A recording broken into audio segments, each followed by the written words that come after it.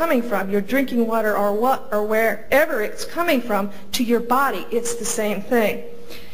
I found that fluoride is at the hazardous waste sites, the EPA's national priorities list. Yes, it's a pesticide, as mentioned before. And then I found that fluoride is used to process uranium, and it is used to produce atomic energy. And so this really concerned me because I didn't realize, coming from a dental institution, I thought that fluoride was only coming from drinking water. I really didn't realize that when I drank a Coke, when I drank Snapple tea, when I drank grape juice, that I was really adding to my body burden of fluoride with all these others. So I thought this was important enough to submit another grant in '96. And the information, they were still a little scared about this, and they said, gee, there doesn't seem to be a link between the brain or bone problems. I don't see how this could be possible. And then in walked Cliff Honecker into my life, and he asked me two questions. I'd never met or heard from this before.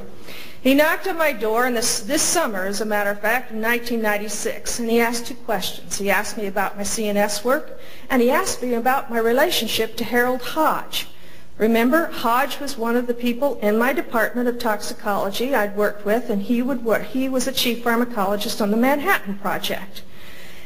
This man had never said anything to me in all that time. He asked me lots of questions about what we were doing, but he never actually said what was going on. Cliff showed me some documents then from the Manhattan Project that had recently been declassified.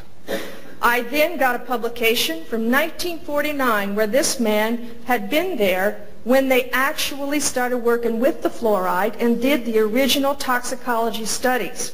And they described what happened to some of these people when they were accidentally overexposed to fluoride. And here's what he found.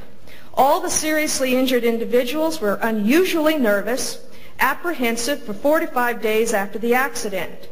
One individual was definitely overstimulated for about 3 days, exaggerating all facial expressions and being unusually verbose and talkative. At times he was almost incoherent. The other seriously injured patient, although normally quiet and placid, became very apprehensive with a similar tendency toward the exaggeration of statements. The opinion of all observers held that the mental reactions were more than could possibly be explained on a fear-reaction basis. The second accident that they had, the mental status for the first 5 or 6 days following the accident was marked by general sluggishness, the couch potato syndrome, with transient periods of restlessness, irascibility, and nervous tension with occasional silliness and loss of contact. Does that sound like anybody you know? Dr. Hodge in 1965 wrote another book. This time, though, in that book, all he talked about were the effects of fluoride on bone and teeth. He did not talk about anything about these CNS effects. But then, Cliff showed me some documents from 1944.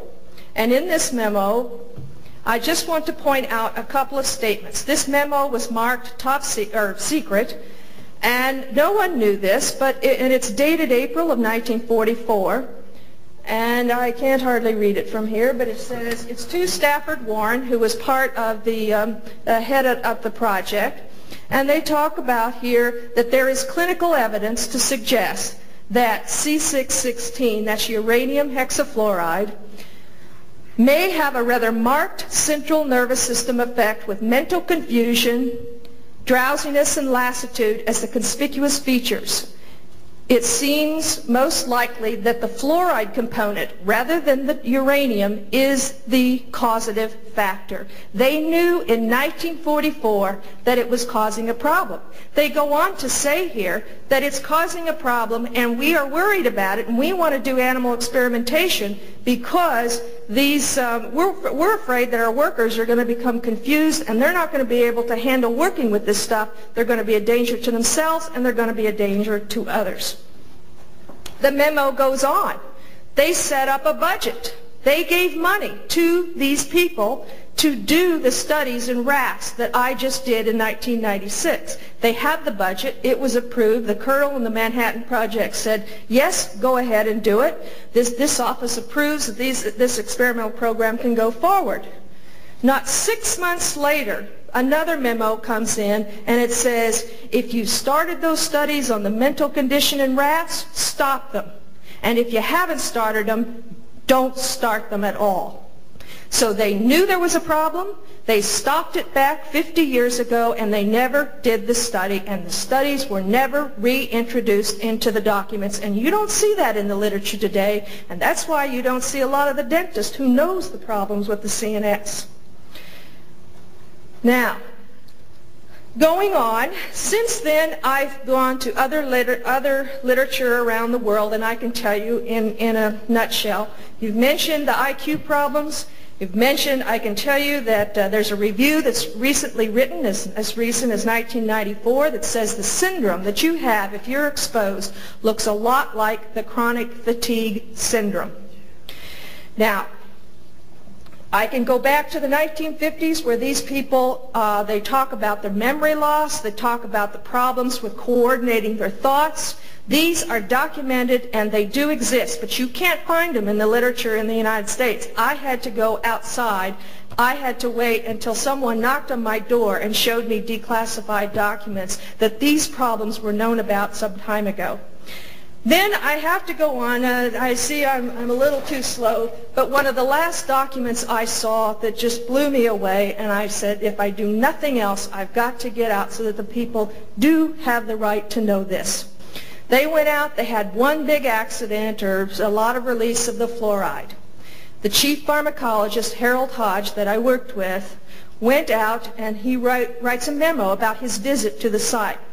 And he says there's no question it's hydrogen fluoride. There's no question that the people are sick. There's no question that the fruit is poisoned. There's no question that the levels were so high that there had to be an agricultural embargo on the fruit, which was stopped. There was no question that people were being poisoned.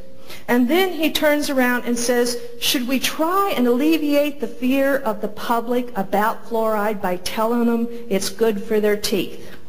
So the next time someone comes up and says to you that fluoride is good for your teeth, if I were you, I would just say no.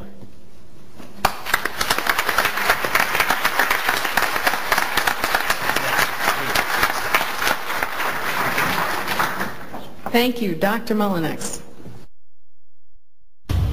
Proponents of fluoridation were invited to speak at this Clark University forum so that Worcester citizens could make an informed choice of whether to fluoridate their community. Following a 40-year-old policy of not appearing with opponents of fluoridation, where detailed questions of safety and effectiveness are to be addressed, promoters of fluoridation refused to attend, electing instead to rely on statements of denial that any question of harmfulness exists and impugning the character of anyone who presents facts to the contrary. Unfortunately, the general population is highly susceptible to million-dollar sound bites touting the unsubstantiated merits. Ask your public access station to repeat this tape so that others can be informed. An extended version of this tape is also available for VCR viewing, which includes a question and answer segment from this forum. Please assist Citizens for Safe Drinking Water and other organizations around the nation to stop this deadly practice of poisoning our water supply. In California, another 25 million people will suffer from fluoridation unless we act now. Thursdays on the Edge.